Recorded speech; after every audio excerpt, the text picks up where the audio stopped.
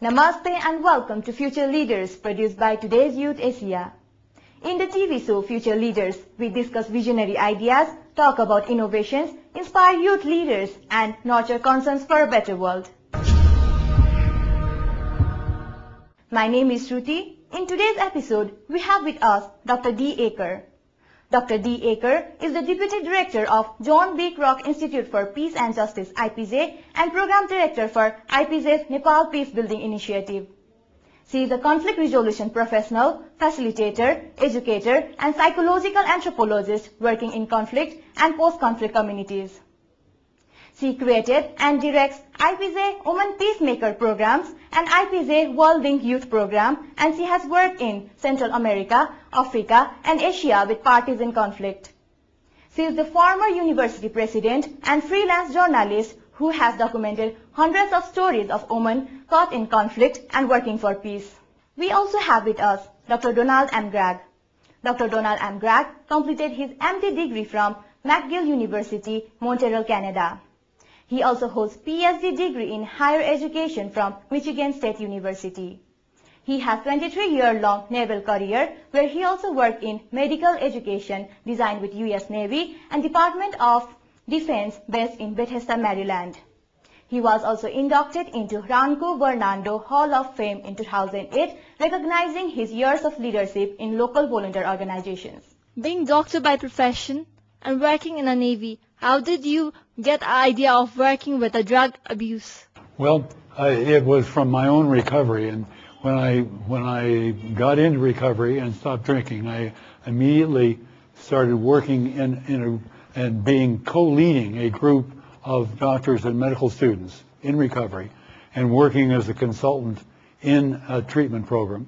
So when I retired from the Navy, I decided to go into working in treating the addictions, and I spent 11 years just doing that kind of medicine, that field of medicine, and it's been a great and very rewarding career. I've shifted careers many times during my lifetime, from nuclear submarines to internal medicine to medical education, into the addictions and into adult education and international affairs. But I enjoy new things and hope that I've made some small contribution in each of these many fields.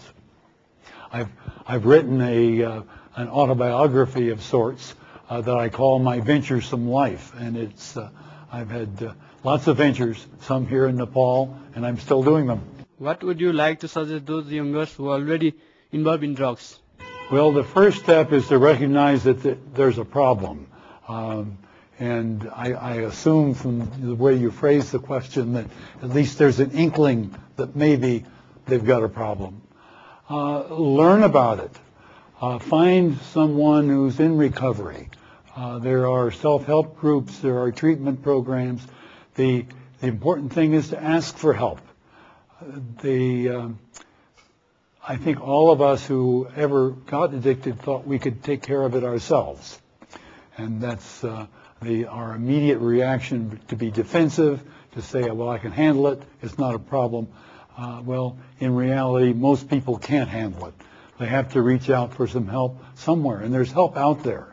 I don't know exactly where it is here in Nepal, but I don't think you'd have to hunt very far before you could find it. I know there are a couple of Alcoholics Anonymous groups here in Kathmandu that you could just Google and find out how to contact them. The internet has lots of access to places that can give you help. Sir, how important is the family of the abuser during the recovery phase? How important is the family? Well, tremendously. And the family needs help also, as well as the addict. Unfortunately, frequently the addiction has reached the point where the family may be detached or uninvolved or not even care anymore. But it's important for those that are important in their life, be they family or otherwise, to be understanding and supportive, and also to recognize the role they play in the interaction, because addiction isn't a solo activity. Everybody around the addict gets involved in the addiction one way or another, and if they don't change along with the addict, it becomes dysfunctional again. So that there are programs to help the family needs to be involved to the degree that they're willing to be involved. Ma'am, where do you think the peace process of Nepal is heading towards? That's a really good and interesting and complicated question, because there are so many factors that can't be determined.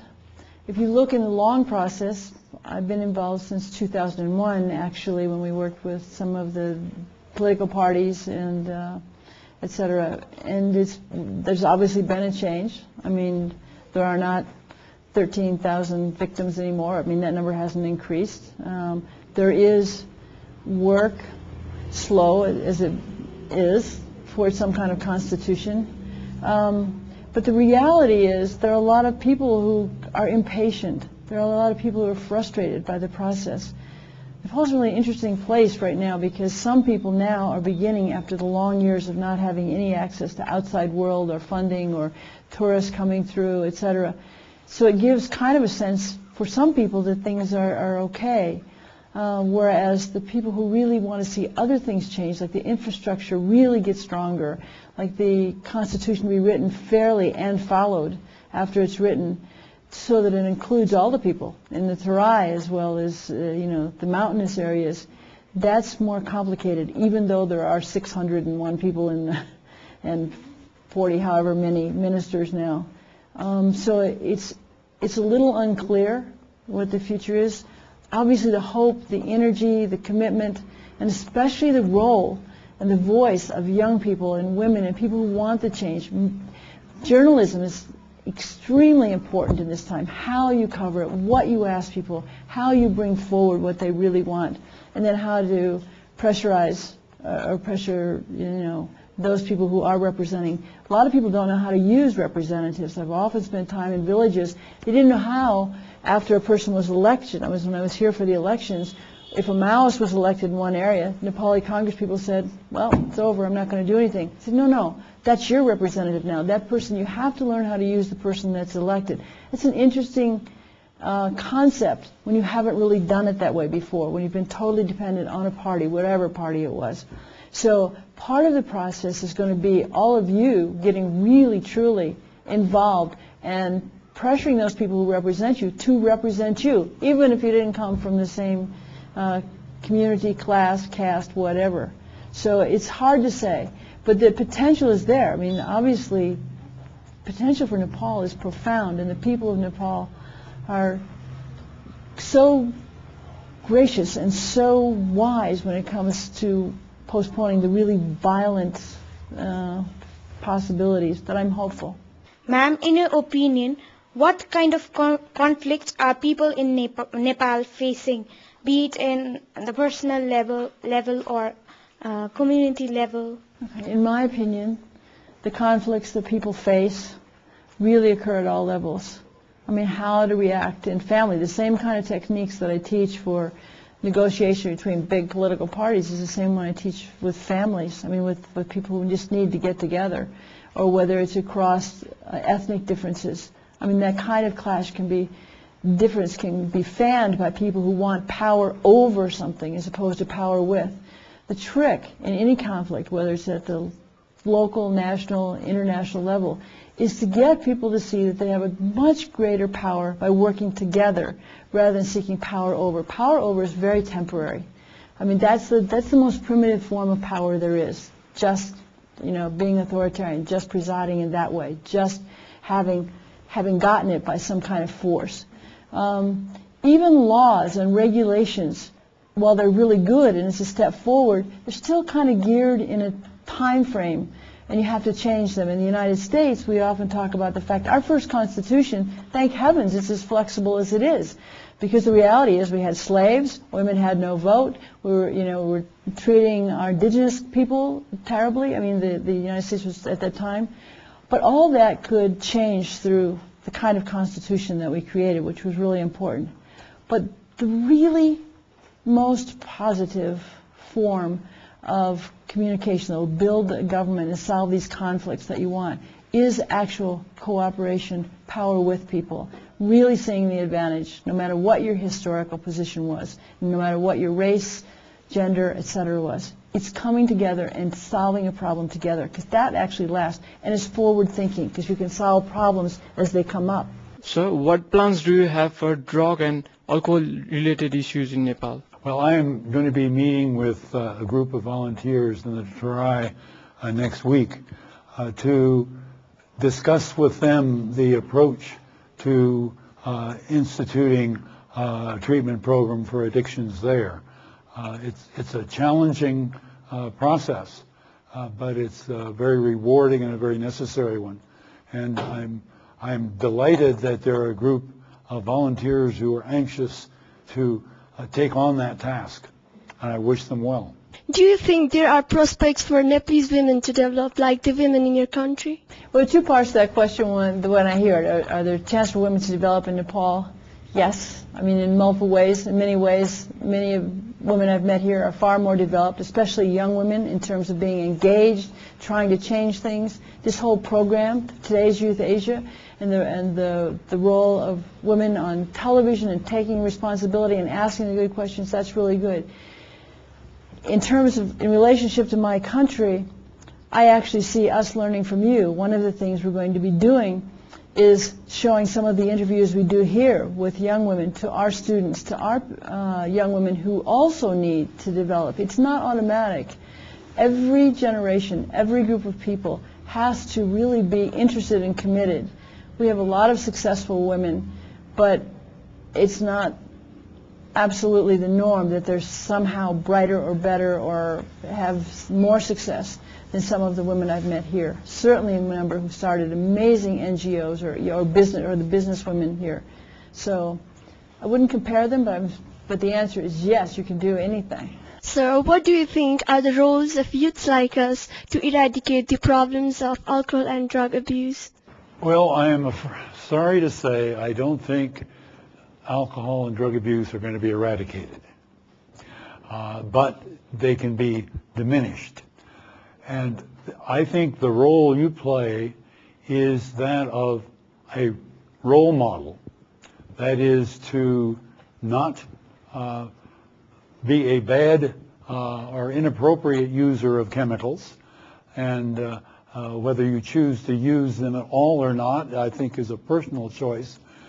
I like to frequently say that anyone who tries alcohol or drugs and enjoys it is in trouble, that they're likely to become an abuser. Those who don't like it are lucky. They don't have to worry, hopefully. There are some people who force themselves to use it until they're in trouble, but that's uncommon. The biggest thing is to be a role model and to let your friends and colleagues know that they're having a problem. When they're having a problem, don't look the other way. Don't say, that isn't my position. If you see somebody starting to get in trouble or behaving inappropriately because of alcohol, let them know it. You may need to wait until they're sober for them to hear you, and they won't like hearing it, but that's what needs to be done. And good luck. Since alcoholism, smoking and drugs are not good, but still our government has done almost nothing to control, to stop this problem. So what role government can take that will help this problem? Let me start by telling you my view on what or who government is. You are government. You are the people. I think it's coming in Nepal, at least. I know it didn't used to be that way necessarily, but but you now have representatives, and they are supposed to be your voice, and you are their information source. So if you think that the government should do something, you need to let them know that, because you are the government. You're a small part of the government, but you are the government. It's not so much what the government can do things, but even if there are rules, even if there are laws, they're not enforced. In California, we have a law that you're not allowed to drive while talking on a cell phone. A third of the people driving are talking on a cell phone. You can't enforce it because the people aren't ready for it. Government can pass laws, but they have to be enforced. And for them to be enforced, the people have to really want them. If everybody or the majority of the people don't believe that it's wrong to talk on a cell phone while driving, you can pass all the laws in the world. People will still talk on the cell phone and drive. But the first step is to have a law. The first step is to get enough public support for that, for not smoking in restaurants, for example, for not selling alcohol to people under 18 or 21 or 65 or whatever age you want to pick. You can pass the law, you can try to enforce it, but you have to have a significant proportion, and I think a majority of the people who believe that's right for it to have any effect. So don't pass it off to the government. We all are responsible. So in many parts of Nepal, especially in the Tarai, farmers have been growing and trafficking drugs for their family as the source of their family income. How can this fundamental be eradicated if the farmers themselves are the abusers and they're using it in order to earn their family income? That's a tough one. It's a real hard problem. First of all, if raising drugs, marijuana or heroin or opium, are the best way they can support their family, they're going to do that. They need to learn a new way to support their families. I've not been to the Tarai yet, but as I understand it, it's wonderful land, very fertile. They could grow lots of things. And if you grow vegetables, you have to get the vegetables to the market. And if the road is so bad that your tomatoes become tomato juice before they get to the market, they're likely to grow marijuana, which they can get to the market without it being destroyed. I understand that something around a third of the crops in India spoil before they can get to the market because of lack of transportation. I'm sure that Nepal is, I don't know the statistics for Nepal, but I imagine it is similar. So that what can you do to get the farmers to stop growing drugs? It may be to pave the roads. I don't know, but it may be. That is how big the problem is. Ma'am, for me, justice is like Newton's third law of motion. Every action has equal and opposite reaction. But in context of our country is going something elsewhere. I met a Constitutional Assembly member week before. She was a woman, and she was shouting for we need 33% vote in our Constitutional Assembly. But what I would like to say her is that what is she working for? Is she working for 33% seat in Constitutional Assembly? So what IPJ, International Peace Justice, as you are a maker of that, what do you like to suggest her? I think you're absolutely right. What somebody really wants, if it's just an idea, if it's 33% or 40%, in a lot of people around the world are saying that there should be a 40-60 relationship in every government. Not whether it's male or female, just 40-60. Nobody gets more than 40%, less than 40 and nobody gets more than 60. Could be either way. Could be 60% women, 40% men. But it isn't the issue when you're writing the Constitution that has to be the center, the Constitution are these concerns about setting up some system that will actually allow you to solve the problems. It doesn't make any difference whether you're men or women. We live in families. We live in communities. Everybody has rights and responsibilities. And so what you need to know from your woman legislator, if you have one, is what is she really working for? What committee is she on? Is she working on human rights? Is she working on the actual wording of the Constitution for, are you going to include environment, as some new constitutions are around the world? And what is she working on? You need to work with her on that, find out what she's doing, and then decide if you really want to support her. And if she's not, you need to get the community around you. As Donna said, it's the people's government, and you have to go to the person who's representing you and really give them your thoughts, your interests, your concerns. In an ideal world, I think we'd have the 40-60 relationship because it's important for voices to be heard. In reality of setting up a system and a new constitutional government, I don't think that that's the key issue. The key issue is what do people want in that constitution that'll make a better community for everybody, men and women. What if she doesn't know what to work? She just knows how to ask her rights. Then what do you like to suggest her for that? That's a really good question. If she doesn't know and she doesn't know how to do this, one of the constitutions that I watched being written, I spent 18 years covering Uganda and watched them write their constitution. It may have problems now. It's not the constitution. It's the people who ended up in government. But the constitution itself is an amazing constitution. And how it got written was having, in their case, they also had a certain number of women who were involved, expected to be elected to represent different constituencies. Now, some of the women who were elected didn't have a clue, because they were only there because they were elected because they had to be included.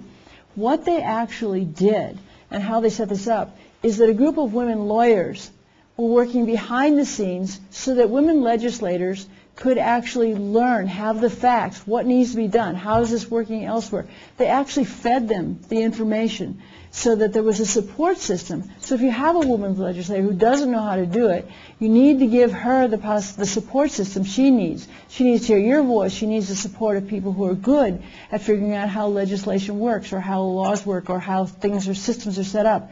And the other issue was that they did in Uganda, which was so interesting to me, was that a lot of these women who were elected and sent off were mothers of young children. Well, it's not normal for somebody who hasn't in the past to run off to go to a legislature, but they were assigned. That's what they were elected, and they wanted to do it, but it was hard. So they also set up systems to make sure that the children were taken care of, so the women could focus. They could have the support to know what they needed to know that they hadn't known before. They had the support system to help them with their families so they could work. And they had the support of the other citizens back home that they had actually gone out and campaigned in front of. The system was then that everybody who ran for an office, they would campaign side by side, whether it was 4 people or 10 people or 2 people, in front of the same audience at the same time. It's something I wish we had in the United States, to be perfectly honest, not just by parties representing. Because I think it's possible if we think it through, and if you all, as young people, can look at the support systems needed to help your people who are, writing the Constitution or are working in government, it really can think it through. You can help them. With this, we have come to an end of today's show. Thank you very much, Dr. Dee Aker and Dr. Donald M. Gragg, for being with us today and sharing with us your insightful thoughts and ideas. Thank you for being with us. We look forward for your feedbacks. Our email address is youthtya@gmail.com. We hope to see you next week at the same time. Have a nice week. Namaste.